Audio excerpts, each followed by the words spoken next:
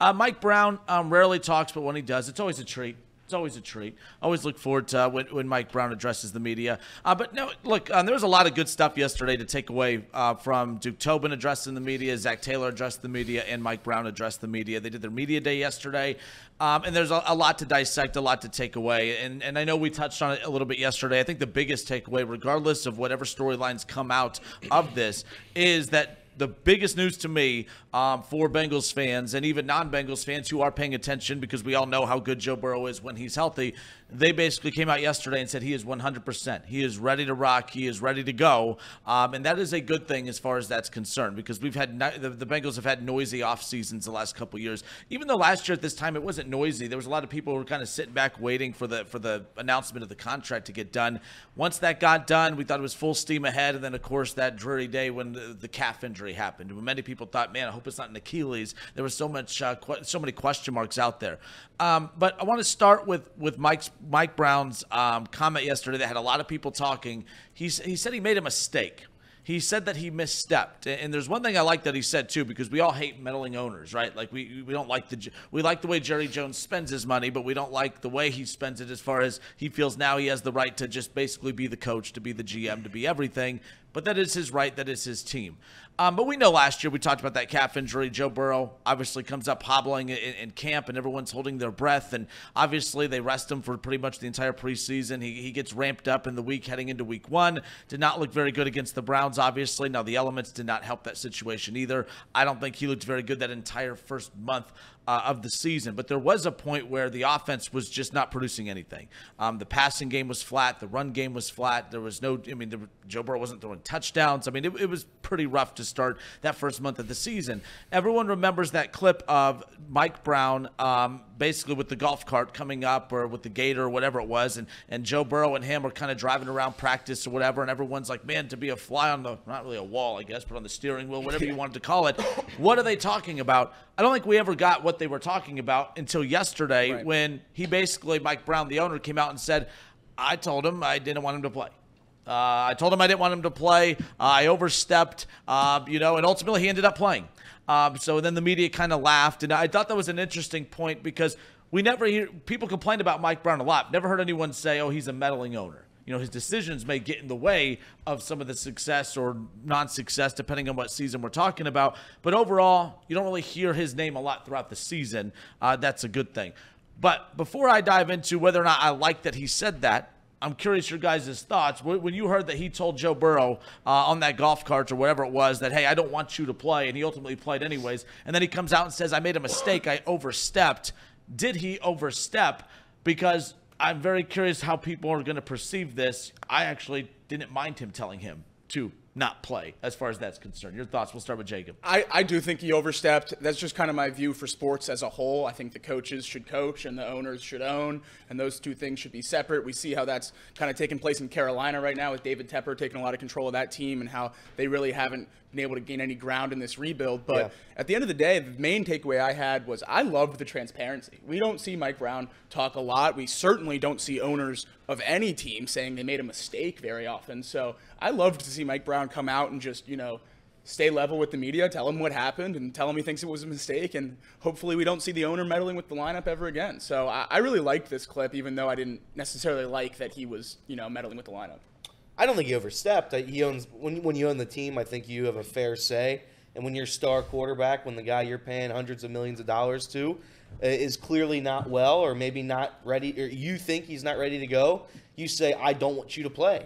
It's my opinion. Now, if he was saying you're not going to play, that's what I took it as. That's what I thought. I didn't know which one it was, really. It's either you're not going to play, I'm not letting you, or I don't think you should. If it was an I don't think you should, I have no issue with it whatsoever at Agreed. All. If it was a you're not playing, this is my decision, then yeah, maybe you're overstepping, because that's not his job to do it. But at the end of the day, he's the owner of the team. He can say whatever he wants. I take it the same way as Jacob did, though. It's Mike Brown looking like a competent owner.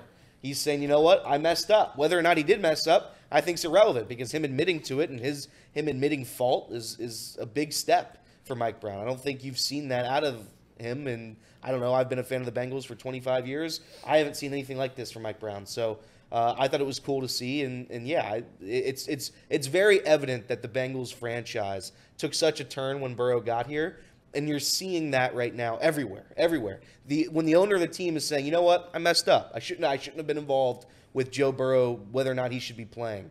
That's massive. So yeah, I'm happy that Mike Brown came out and said it. I think it's pretty damn cool that our owner at this very moment looks like one of the most competent owners in the league. Is this a story of an owner overstepping, or is this a story of an owner having no real sway in his own building? Yeah. Because if the owner is gonna tell the quarterback, hey, you're not playing this Monday. We got a game on national television, and I don't want you to play.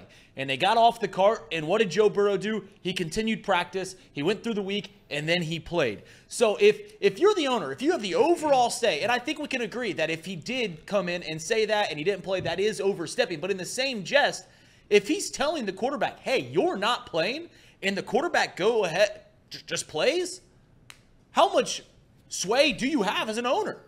I'm not saying that it's a bad thing. I'm just saying, what does it say when you come out and say, yeah, I told him he wasn't going to play, and then he went out and played? What does that say about the organization? Right. That's what I'm wondering. So and Jimmy, we did skip over you. My apologies. No, okay. Right away. So again, he comes out, says, I overstepped. Do you think he overstepped as an owner when he pulled Joe Burrow on that cart and said, you're right. Was it you're not playing?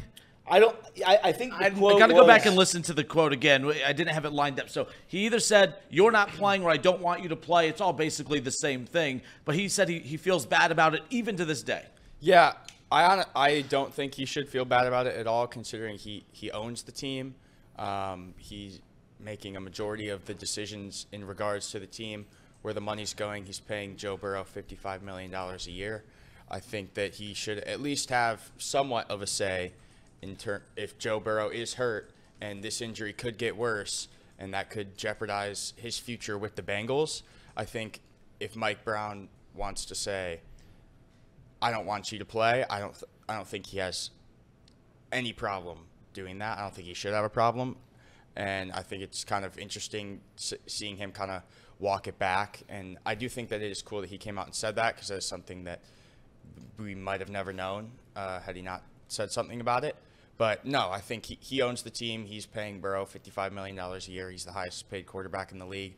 I think he should get a little bit of a say in terms of if he's injured and going out and playing, and he doesn't want that to jeopardize his future with the team.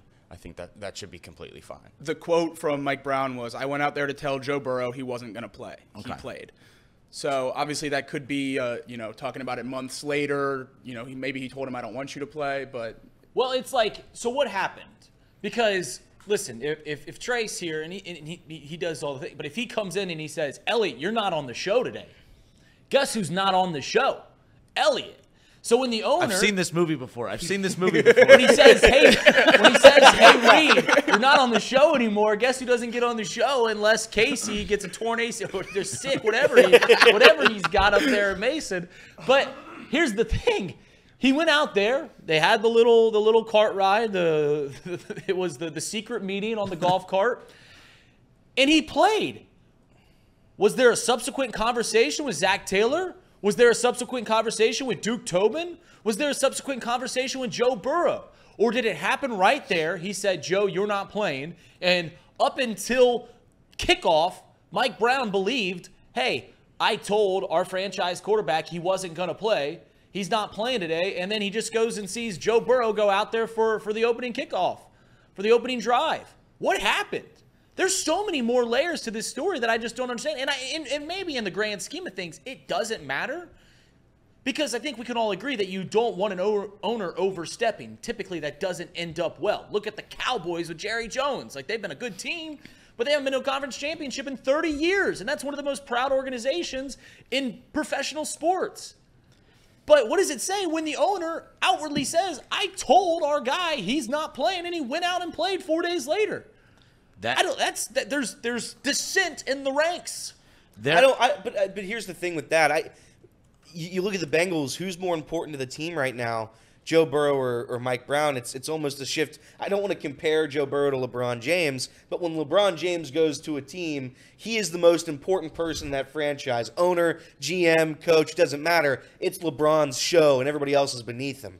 Joe Burrow with the Bengals, I'm not comparing Joe Burrow to LeBron James, but it's almost similar. If we don't have Joe Burrow, we don't have a lot. So I'm just saying right now, I think if Mike Brown's outwardly saying this, I almost think that Reed is somewhat correct, that there is a shift in the power dynamic of the Cincinnati Bengals because it's Joe's world, and they're all living in it. So this is where the wrinkle comes in, and I like how you said that because, again, how great Joe Burrow is. But go back to this time. We're a couple weeks into the season. Think about Joe Burrow 3 weeks into last season is not the Joe Burrow we know when he's healthy. When Joe Burrow's healthy, it's back-to-back AFC championship games. When Joe Burrow is healthy, he's taking them to a Super Bowl. When Joe Burrow is healthy, they have Super Bowl expectations. And they did not look like a team they did not look like a Super Bowl caliber team the first month of last year. And look, at the end of the day, we know Joe Burrow's health played a big role in that.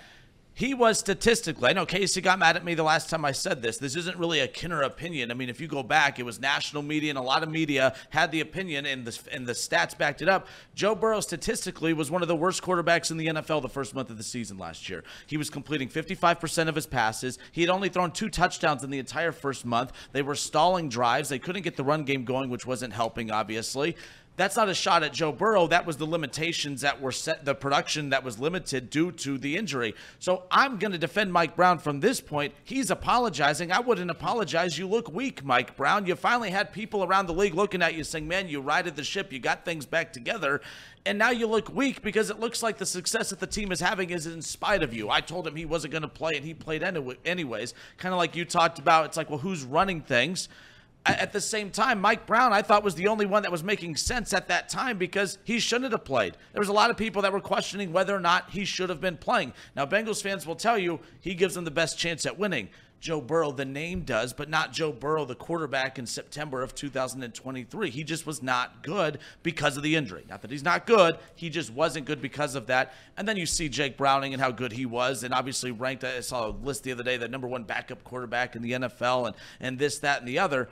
Bottom line is, I just thought it was weird. I would also love to know what set this up. Like, did he just come out of nowhere and just start talking about this from last year? I really want to go back and listen to the questions leading into it that set Mike Brown up to say this. Like you said, it's not the biggest deal, but it does give people like me and others an opportunity to pounce and say, well, wait a minute. If you're the owner and you tell your quarterback he's not playing, and then the coach and quarterback say, I don't care what the owner says, you're playing, it's a weird dynamic. Winning can erase that, but if they start losing, people will use this and say, oh, there's dissent, as you talked about, Reed, in the Bengals front office.